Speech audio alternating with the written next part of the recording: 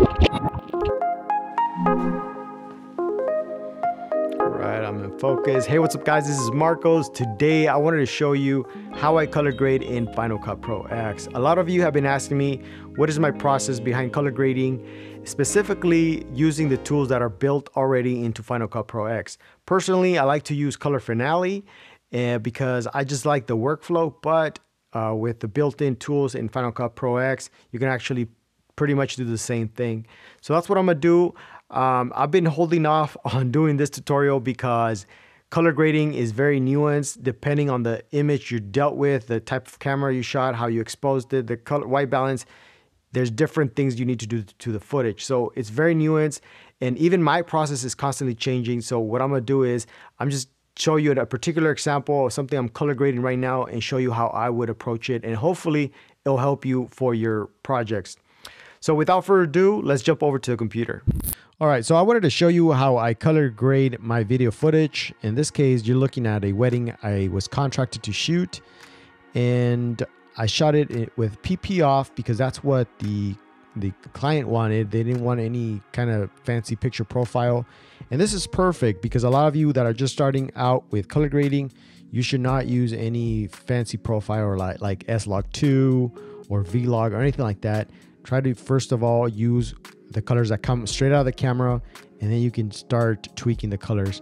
When you get really good, then that's when you should move on to like S-Log2 or V-Log in the other picture profiles that are offered with different cameras. I also divided this tutorial into 3 different sections. These are the steps that I take to color grade. First step is exposure, second is color correction, and third is giving a style or a look to my video footage. You can click ahead by checking the description. You can click on the time code and just skip ahead if you want to do that. This is what came straight out of my Sony a7S II. You can tell the image looks pretty nice, right? It's well exposed, and I would say that the white temperature is pretty accurate. You know, this was done during golden hour. First of all, I start off by setting the exposure right. And what that means is I'm going to be shifting the shadows and the highlights to match up or to be exactly where I want them to be, right? And for that, I use the waveform. So if you hit Command 7 on Final Cut Pro X, it opens up the waveform typically, or you might have the vector scope. I use both of these. But first of all, I start off with the waveform to set the exposure. Now this is down here is the shadows, which are his suit because it's falling under the shadows, and also the left hand side because there's not much light hitting this area over here. The highlights is being represented by the sun, which you can tell is pretty bright. So that's up here. And the next step is to drop in the color wheels. I used to use a color board, but color wheels are more powerful. So try to use the color wheels if you've been using the color board. So if we open them up, you have the shadows, the master, the highlights, and the midtones. I like to start out with setting the shadows. So we're gonna look at our waveform. We're gonna make sure that those shadows fall just above 0. I just did a little bit of a tweak. I went down a little bit on the shadows, just a little bit, not too much. Now the highlights, they should be right around 100. Now it's above 100, so we're gonna bring them down just a little bit. There we go. Now they're sitting right around 100. And if we look at the difference, we kind of brought down the exposure because we brought down the highlights and the shadows.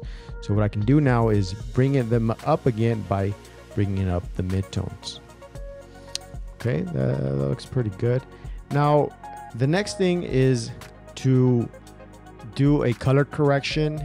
And for that, talking about specifically looking at the colors, making sure that they're right, that the white temperature is right, and also that saturation. So right now, I feel like this image needs a little bit more saturation, just a little bit, not a lot. And I do that with the master. You can use this to saturate it or desaturate your image. I'm just gonna add a little bit of saturation, and the white balance looks pretty accurate. If I wanted to warm it up, I take the temperature slider and I go to the right, or go to the left if I wanted to cool it down. But I feel like I did a pretty good job with the white balance, so I'm just gonna warm it just a little bit, not a lot. All right, so the image is looking pretty good, well saturated, well exposed, and now we need to check specifically the skins, making sure that the skin falls along the skin tone line. And for that, we use the vector scope. I can't really tell where's the skin, so what I'm gonna do is I'm gonna use a mask. I'm gonna draw in a mask.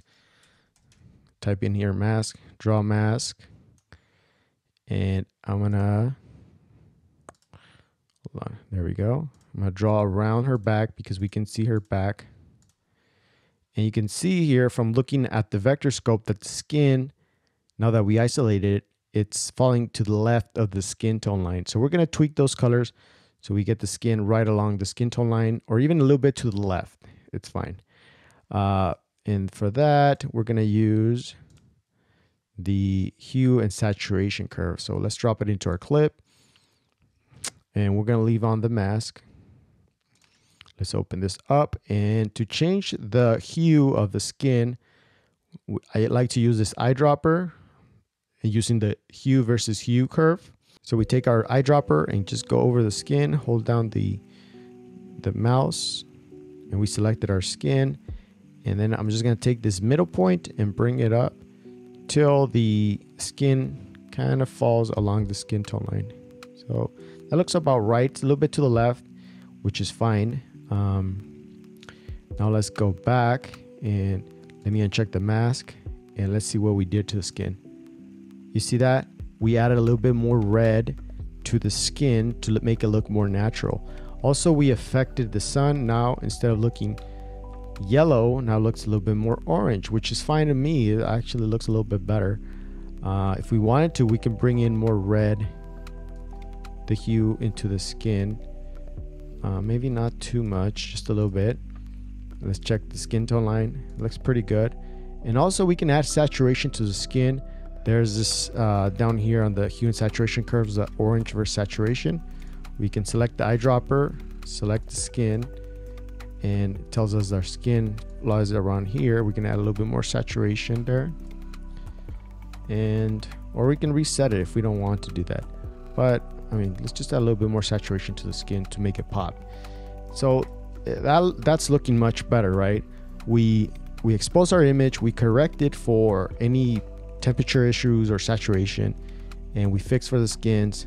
The next step is to finally give it a style, a distinct look, something that we can pretty much be proud of to look at, right? That's what we want.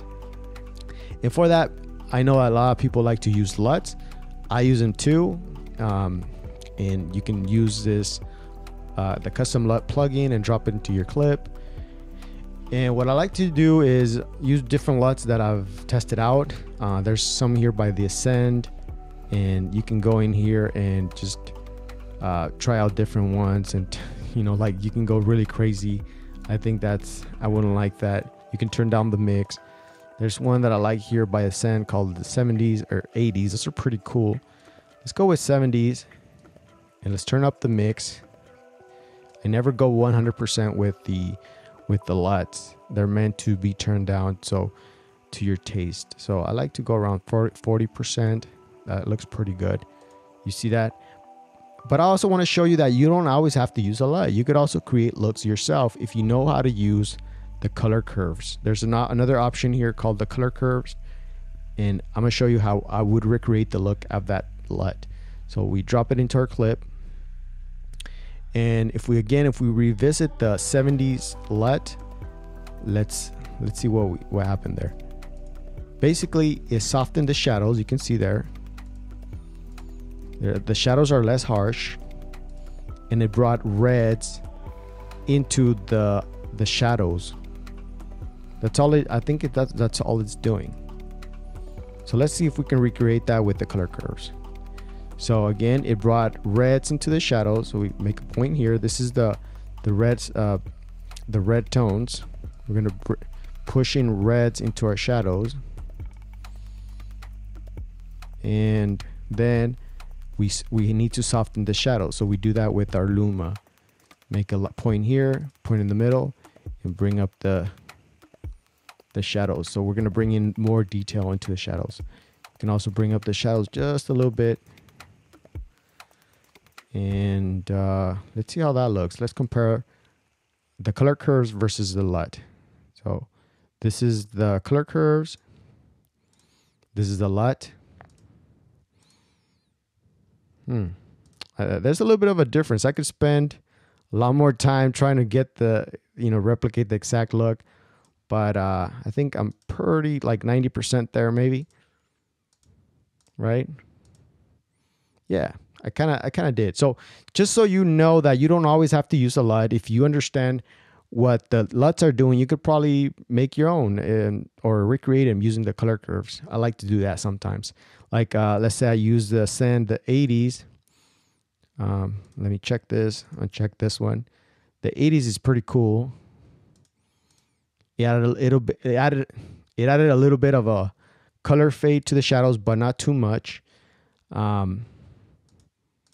Yeah, and it's still quite punchy. I like the 80s, and I could also recreate that if I wanted to, if I know how to use the color curves. And let's do the before and after. Boom, you see that? It looks much better. And I always like to finish off by, again, checking the skin, making sure that I follow along the skin tone line, and it does. You can see that right there. Lastly, I just want to copy over these effects to this other video clip. They're basically the same scene, as just different video clips. So I hit Command C, and then I select this other clip and hit Command Shift V, and I'm copying over all these effects. And I'm just going to compare, making sure that they look pretty accurate. And this one, I need to bring up the midtones. The shadows are kind of too crushed for my taste. So I can open up again the color wheels and maybe just bring up the midtones just a little bit more to bring out details. You can see that now. I can see more of their backs. It's more detailed. So that if you're color grading, you should take advantage of these new features in Final Cut Pro X, especially the color curves, because it allows you to apply fades. Now I know this is overdone, and I actually pushed reds. I don't want to do that for this one. But what's nice about, let me go back here.